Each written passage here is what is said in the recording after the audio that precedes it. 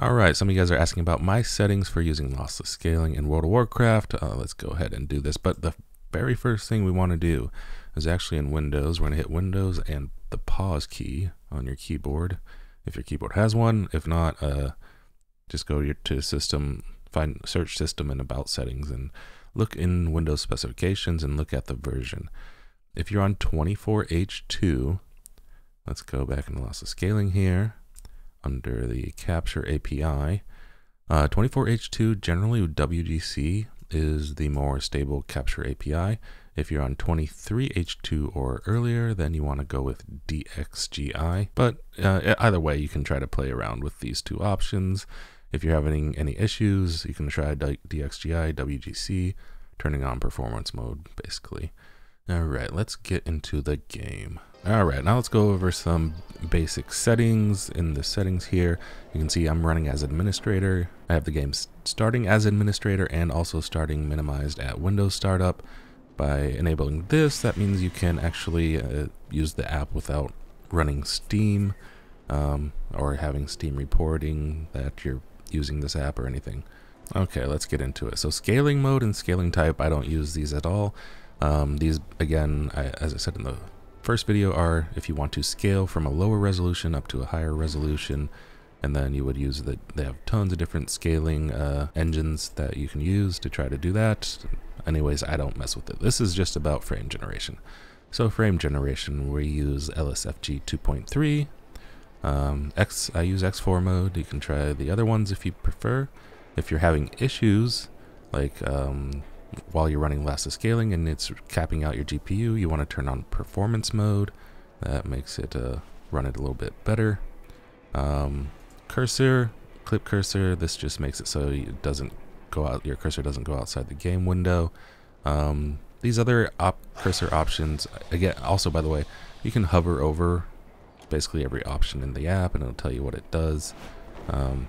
But I don't use any of these other options. I was using adjust cursor at some point, but I don't think it's required anymore. It was just for like some of the earlier versions. It helped a lot. Rendering. Okay, this is where you can get like really into the nitty gritty of trying to reduce your input lag and stuff like that. I cannot explain any of that in this video. I have not actually messed with any of that, but if you go in the Discord, there are people that can guide you on how to maybe reduce your input lag by enabling some of these options, changing the max frame latency. You can actually go inside the folder into some of the config files and open them with Notepad and change some, even further tweak some of these options and stuff like that. But yeah, again, I don't know anything about this. HDR support, I think that's pretty much self-explanatory. G-Sync support, if you're using a monitor with G-Sync enabled, you definitely want to turn this on. Draw FPS, that's just what draws the FPS counter in the upper left corner. So turn that off or on if you prefer, or have different profiles so you don't actually have to scroll through this to turn it off and on. I have an X4 with it off, X4 with it on, and you can make different profiles with different titles and different settings, however you prefer.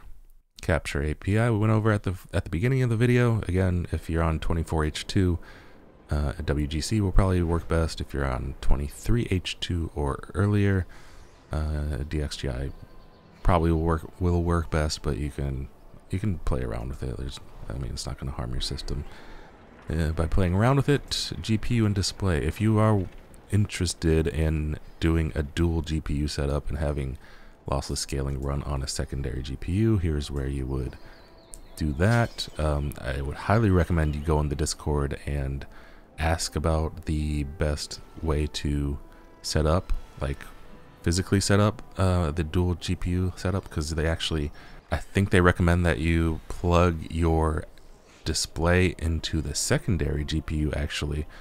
Otherwise anyway, just go in the Discord, because I don't know all the details off the top of my head. But there is a way to min-max the dual GPU setup with especially with like your hardware and cables and stuff like that. Anyway, yeah, I just leave these options on auto. Crop input, I'm not sure how that works. You can mess around with that if you prefer. I don't mess with this. Behavior, multi-display mode. So if you have multiple monitors, you want to turn this on. I mean, you don't have to. Okay, let me show you what happens. Okay, let's go in the game and hit Control-Alt-S. Now we are generating frames. We can look down here. WoW is reporting 40 FPS. The game's reporting 160, right? I mean, the Lossless Scaling is generating up to 160. Yeah, so if with multi-display mode, if I were to have that off, let me go turn it off actually. You will notice if I tab out and go to my other monitor, or even just tab out of the game, you see the number, the frame generation gets disabled. If I turn on multi-display mode, even when I open up the Windows thing here, it'll continue generating frames. So I guess you could save a little bit on your power by having it turn off automatically every time you tab out, if you prefer. But I'd like to keep multi-display mode on. Anyway, yeah, that's it. My settings are very, very basic. I don't really take any measures to try to reduce input lag or anything. I feel like the input lag isn't so bad. I don't feel like it really affects me that much, or maybe I'm just adapted to it. I feel like after playing with Lossless Scaling on for many weeks now, yeah, I'm just used to it. Like, I honestly don't feel like there's any difference when I toggle off. Like, it feels the exact same to me. But again, that's personal preference. Some people are more sensitive to it than others. Anyway, yeah, that's my setup for Lossless Scaling in World of Warcraft.